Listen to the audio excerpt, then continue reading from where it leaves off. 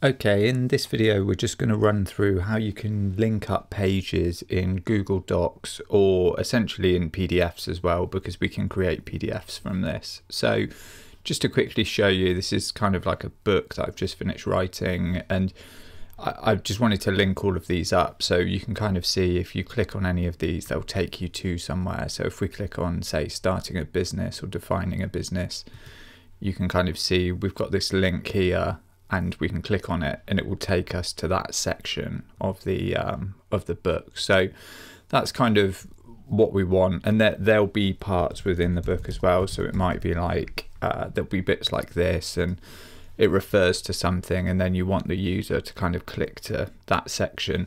And it looks a little bit strange in a Google Doc, but when you can export PDFs from here just by going File, Download, and then you can do it as a PDF, and then I can show you quickly in a PDF. So this is sort of how it will look when you do it. So you can jump into, say, we'll do the same one again, defining your business. It's just there, it looks a little bit like a link. You can click on it. And there's a couple of ways you can kind of do this, and there may be things that you want and don't want while you're doing it. So one of the things that can be slightly annoying with it is that you know, the way it's structured is basically you can write a bit of text. So if, for example, let's just go right to the bottom of this,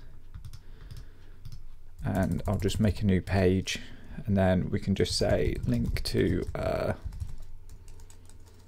piece of text, piece of advice, a piece of text. And then what we can do is we highlight it, and then we come up to this, which is our insert link.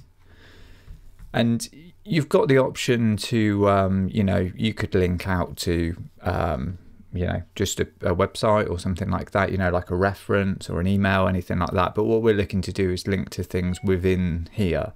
So by default, you won't have any options to link to things within the document, potentially if it's not structured properly. So you can see here what we can do. If I type in the word introduction or something like that, yeah, there we go. So the start of it, you can see here it's bringing back all the things that have kind of got that in it. So you can see I've got introduction, interest, and the reason for that is because these are headers in the in the document. So if we go to introduction, for example, that's the first one, so it's easy to find, it's right there.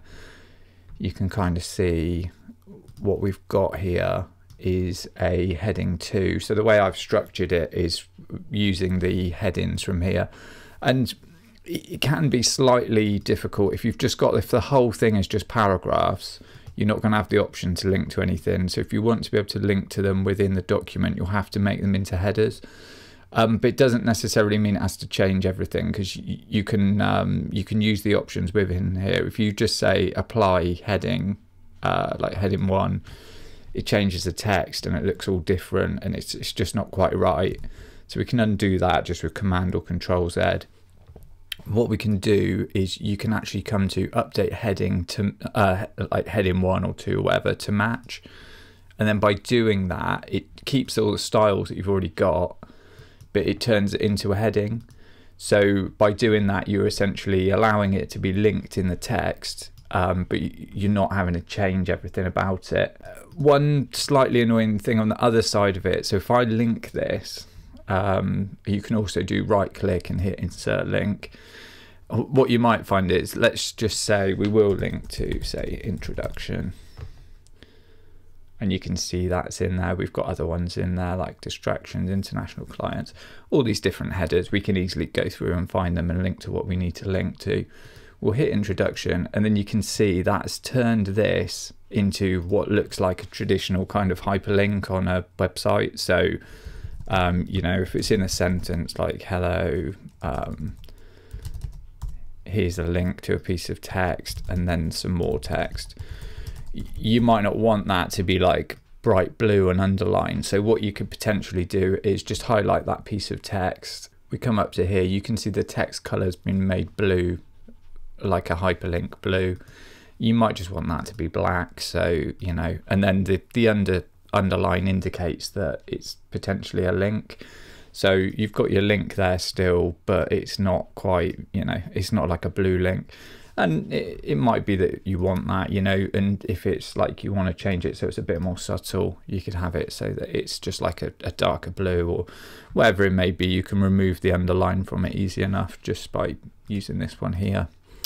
So you've got options both ways, but yeah, essentially that is how it works. So if you want to link to things in a document, what you'll need to do is to sort of create headings and structure, and then that way you can link to those things. And the good thing about that over, say, I want to link to page 42 or whatever it may be, the thing is, because stuff's always changing within documents that we're writing, so you change something on page 2 and then page 42 becomes 43 or 44, you might remove some text and it goes back and becomes like, in the 30s somewhere. And linking to that heading just ensures it's always going to go to that place no matter what page it's on. So it's just quite a nice way to do it. And then, like I say, once you export all of that and you bring it out into your PDF, it's all still there, all those links still work. So yeah, hopefully that's been helpful and you found that useful. But for things like contents pages, like I say, I'll just one-off links to things throughout somewhere else in a long form document like this. It can be quite useful. So yeah, if you've got any questions, just leave them in the comments. If you want to see more content like this, then please subscribe.